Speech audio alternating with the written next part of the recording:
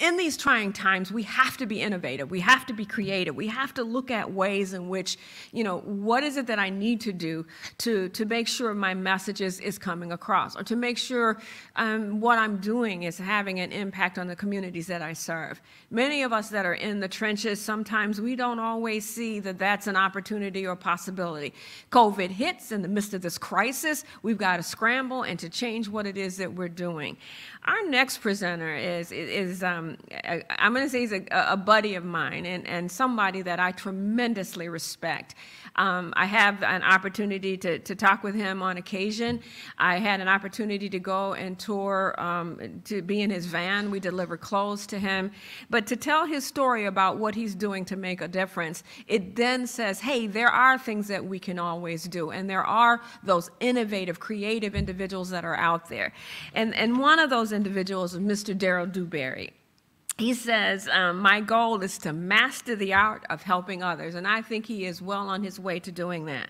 My focus is to help those persons that find themselves disenfranchised due to various disorders. I seek to assist a person with creating pathways to navigate themselves toward a desired quality of life, accompanied by overall wellness. I delight in timely innovations that provide consistent intervention and support for those in need. At Abundant Community Recovery Services, we are among the industry leaders as it pertains to recovery housing, recovery supports, and mobile SUD services. Educated in Detroit Public Schools, California State University and Fresno undergrad, and Liberty University, I shall continue to strive for excellence and the quality of life for our communities. Mr. Darryl Dewberry, welcome to our platform. It's so good to see you, good buddy. Thank you, and good morning to everyone, and welcome to the 5th Annual Opioid Summit. I'd like to first thank the Detroit Wayne Health Integrative Network for allowing me to share just a little bit of what we do to improve the quality of lives for people in our county. My focus today is harm reduction in high-risk areas. And in order to understand what that means, we really need to understand what harm reduction is. Harm reduction is an approach where the service delivery is not dependent upon a person being in treatment or stabilized in a treatment environment. The service delivery is meeting the person where they are. So for us, we implement a plan of action, strategies that we can deploy to help improve the situation that the person finds themselves in at the time of engagement. For us, we provide these services on our mobile units. We have 2 mobile units that service all of Wayne County. One services the Detroit area, the other services our Wayne. And we provide these services on these mobile units. But there is a misconception in regards to harm reduction. And that misconception is that harm reduction condones or encourages drug use. And this is simply not true. There are situations where we go through a process in order to encourage individuals or help an individual find or identify a pathway to navigate themselves to ongoing recovery or overall abstinence. To do that, we use a process, steps, if you will. We believe that, and I'm a true believer that there are many pathways to recovery. And harm reduction is a tool that will help a person identify which pathway is best for them. Our targeted population for the mobile units are opioid users. And we go to high-risk areas where opioid users are engaged in the addiction culture, and we seek to service them in those environments. So when it comes to the harm reduction method. It's a method that seeks to reduce the harm in the overall footprint that we find ourselves servicing. That footprint doesn't necessarily mean that we're only looking to help the person that's suffering from opioid usage. We're also looking to reduce the harm to the environment or the people in the footprint around them. That can mean family members, it can mean significant others, it can mean the banker, the grocer, the urgent care services, the first responders, police and fire. We're talking about everybody in the footprint is affected by the opioid or the addiction culture. Now, when we find a high-risk area, when we identify a high-risk area, what our understanding is that all of these areas, these high-risk areas, are also products of a subculture. Now, some subcultures are welcoming.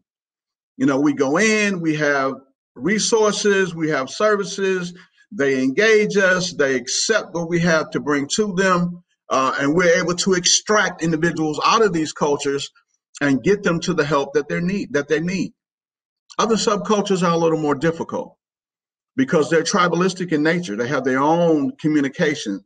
They have their own rules and regulations. For instance, we found ourselves servicing the panhandler culture. Now, in the panhandling culture, we found that in one specific area on Detroit's east side, there was a group of panhandlers that all lived together in one house. We saw a young lady that appeared to be, she looked young enough to be a minor. But after engaging this young lady, we found that she was 18 years of age, but she was totally engulfed in opioid dependency. We were able to speak to this young lady and provide necessary services at the time. The services that she required at the time was clean needles. You know, she really just needed clean needles and a hygiene kit. But that opened the door, that created the pathway for us to permeate or to get into the subculture to bring information to those individuals that were suffering. We later found that all of the panhandlers in that particular group or that particular subculture lived in one house. After numerous times of servicing the individuals that were in that panhandling culture, we were invited to bring some services to the house. When we were able to get to the house, we were able to talk to the alpha or the person that was the leader of this particular group and talk about how we could collaborate with them to help them to gain necessary services.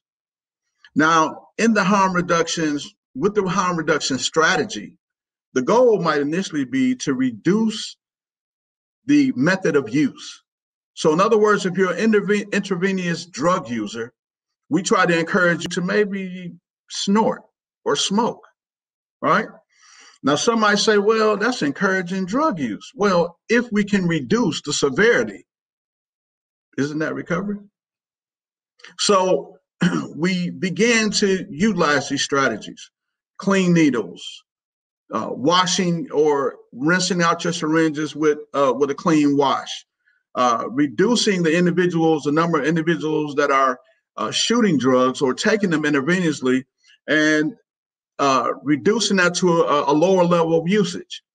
Then from there we go to, hey, why don't you try not using on Sunday? You know, take a day out to get some rest. We'll bring you, some food and we'll deliver some services to you that will help you to get through that day, and that day turns into 2 days. 2 days turns to 3 days. And before you know it, a person is calling us and saying, hey, look, I just want to go to detox. I'm tired of this. I want to get out of this. And that is the strategy and the goals of the harm reduction method. So for this particular group of individuals, we were able to extract 3 people out and get them into detox. One, the young lady that I told you about, she just recently, matter of fact, I think it was yesterday, that young lady completed her C-CAR training at the Detroit Recovery Project and now has her C-CAR certification. This is a young lady that felt that it was hopeless for her, that she was going to die in active addiction. But we were able to reverse that thinking, to restore her thinking to something positive and to improve her quality of life. And now she's committed herself to helping others. This is a part of what we're faced with every day. I was asked a question in another interview a short time ago as to what are we seeing now? What is the greatest hindrance or the greatest factor or barrier to recovery or to engaging individuals to attract them to recovery? And the greatest thing that we see now as a hindrance or a barrier is fear. Fear has paralyzed our community. And it's even more so in the subcultures where opioid addiction is rampant. Because of or due to COVID and the fear of COVID, individuals that would normally maybe go to brick and mortar acute treatment programs or recovery programs are afraid to go because they think that because individuals have suffered in addiction cultures that they automatically are exposed to COVID, or that they may have COVID or COVID might exist in these environments. So fear is paralyzing the decision-making of individuals that are suffering from opioid addiction. One of the things that we've done to address these hindrances and barriers and to relieve the fear is to include COVID testing in the array of services that we offer. Now, our mobile units are considered to be triage units. In other words, we deal with what we engage. So we engage an individual and the individual has been involved in or immersed in the addiction culture, and they have a mental health diagnosis or misdiagnosis or undiagnosis, and they haven't been taking their medication regimen. We address that particular disparity at the time. If we see an individual and they're chronically homeless or they're suffering from some type of physical disparity as a result of sleeping on the street, we address what we engage at that time. This takes special training for our recovery coaches. Our recovery coaches are versatile. They can be diverse in their engagement with individuals that we see through outreach, through servicing these subcultures and high-risk areas.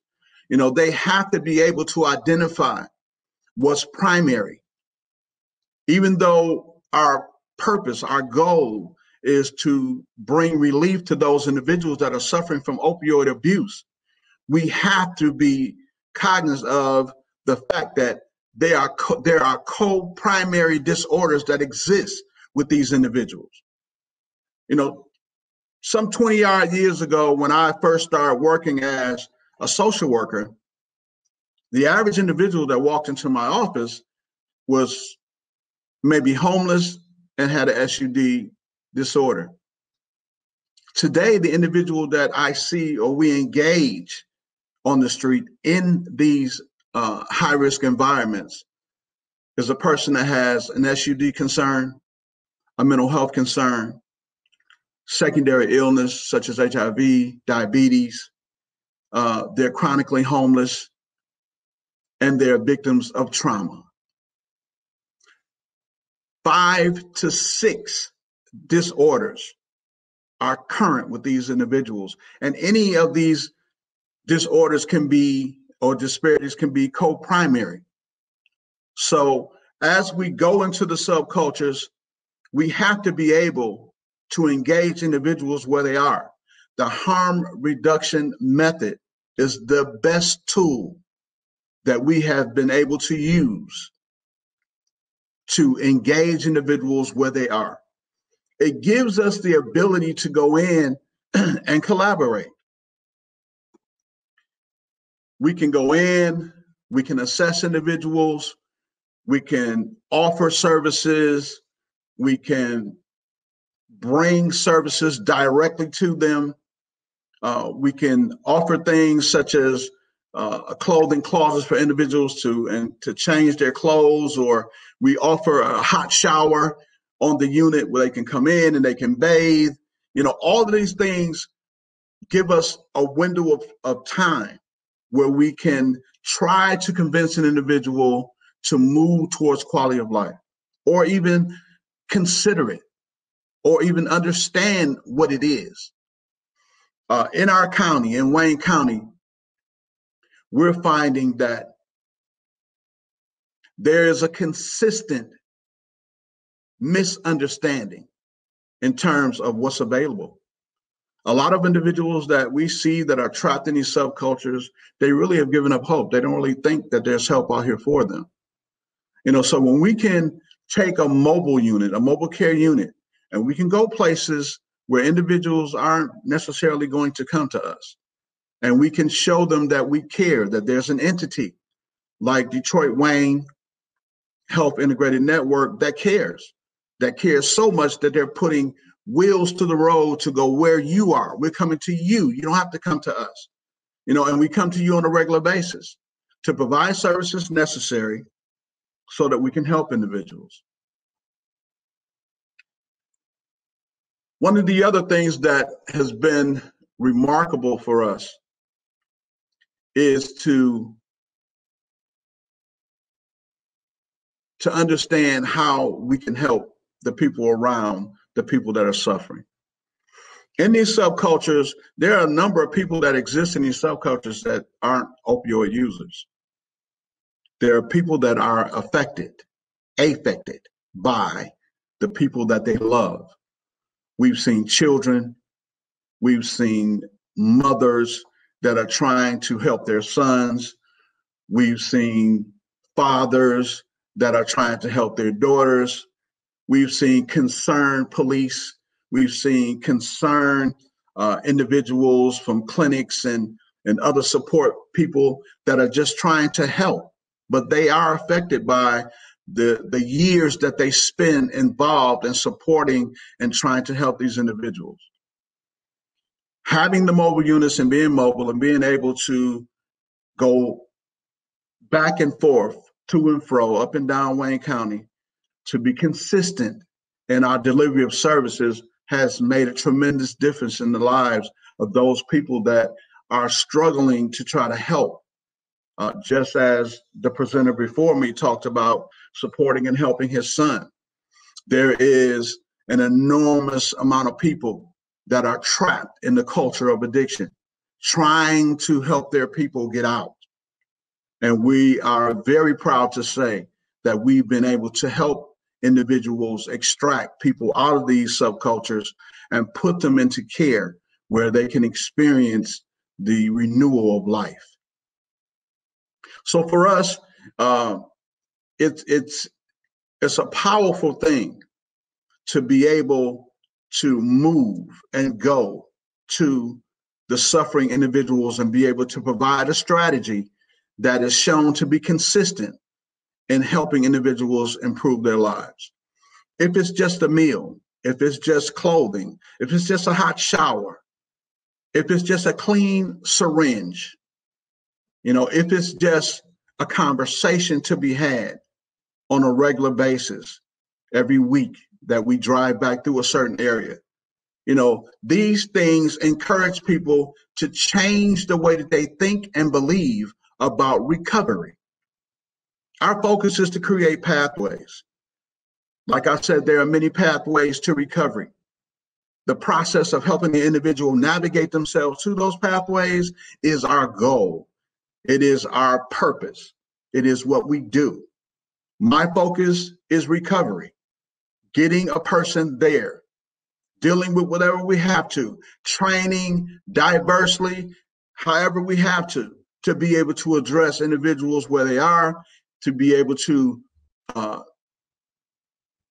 move and have a being in these subcultures and be able to be trusted to provide quality of care. For us, we will continue to address and move in a way that will help to extract and help to deplete the disparities that are killing the people that live in our county. We are truly grateful to be able to have the mobile units and to be functional, to be able to move throughout Wayne County. There are subcultures that we didn't know exist, such as people that are families that are living under the viaducts on our freeways, and these are individuals where they just don't have the money, and the entire family is not using substances. It might just be the father or the mother, but the situation is such that they don't have income. But we're able to help these individuals. We're able to bring services to them. We're able to meet them where they are. This is the value of the method of harm reduction, to reduce the harm just enough so that a person can see the help coming and can see the value of making healthy decisions. It is extremely, extremely important that we train our staff and especially our recovery coaches to be diverse in their presentation, their understanding, their identification, and their implementation of services to the individuals that we serve. Because again, the subcultures are tribalistic in tendency. They have established themselves. They have a language of their own. And if you don't speak that language, you will not get in to help these individuals. It is imperative that we train ourselves to be able to engage people where they are so that we can help extract them from the jaws of active addiction and bring them into the process of recovery. And it hasn't failed over the years that I've been doing this to see that a person that usually comes into the process of recovery reaches back and brings someone with them. That is the strategy. That is the goal, to get as many people out of the quicksand of addiction into the firm ground of recovery as we can. So we are engaging individuals using the harm reduction strategy in high-risk areas to be able to help our overall community live better. We want to create an environment where we can talk about addiction, where we can identify addiction, and where we can bring service to addiction when it's required. Treatment on demand, servicing and helping individuals when they want service and help is something that we pride ourselves on at Abundant Community. Our mobile units has been a godsend to be able to get out on the road and go to where the suffering is so that we can pull as many people out to safety as we can. This is our work. This is our goal. This is our purpose. We will continue to do this as long as we have the power to do so. Again, I'm Darryl Dewberry from Abundant Community Recovery Services. And just for today, tell somebody that you care. Try to relieve them of the fear of COVID and let them know that there are resources and we are here to help. Thank you. Darryl Dewberry, we love you. I love you too, Doc. Thank you for being one of our homegrown heroes. We've reached out to you. I know you're partnering with the health department and you're going to be training them on outreach, and they've agreed to jump on the van with you. There's a comment that I just want to read it to you in its entirety. It says that I am amazed by everything the harm reduction mobile units are doing. Community-based harm reduction is the only approach that truly meets actively using drug users exactly where they are. Thank you, thank you, thank you for everything that you do. And I'm sure that's echoed throughout everybody who has been part of this presentation. It sounds like your harm reduction, I love what you said, is that you wanted to reduce the severity so that they can engage in recovery. And It sounds like harm reduction is really that continuum to recovery. We talk about those small steps that have to be taken, and each one of those steps lead them more toward that recovery opportunity. How can organizations implement and grow their harm reduction strategies? Well, I think it comes through diverse training. It starts with understanding that the populations that you target to serve suffer from many disparities. And we need to understand that those disparities are co-primary. So when an individual is engaged, if they're just hungry, then feed them. And that will lead to what you're really trying to address. So I think diversity in training is the key. Being able to identify and recognize what the primary disparity is and being able to assist the person to address that concern.